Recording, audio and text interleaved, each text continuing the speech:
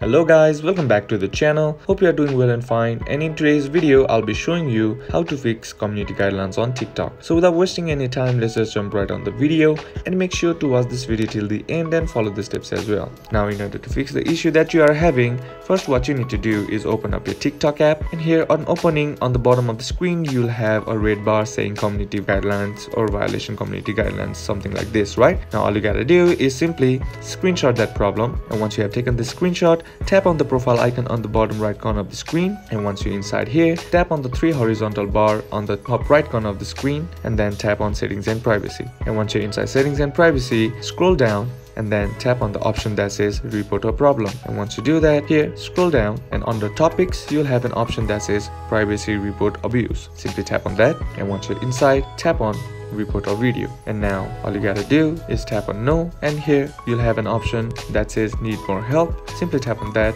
and once you're inside that, you'll be presented with this text box. Simply tap on the image option and then attach the screenshot that you have taken, and here on the text box type something like, hello TikTok team, for the last 3 months none of my video have been in violation, but my account is running an account warning, so please solve this problem as soon as possible, something like this. And once you're done with that, tap on submit, and after a couple of days the TikTok will reach you and probably fix your issue. And that's basically how you can do it. And that's it for today's video guys. Hope this video was useful to you. Leave a like if you did, comment down below what the next video should be on, consider subbing to the channel. Thank you for watching. Bye bye.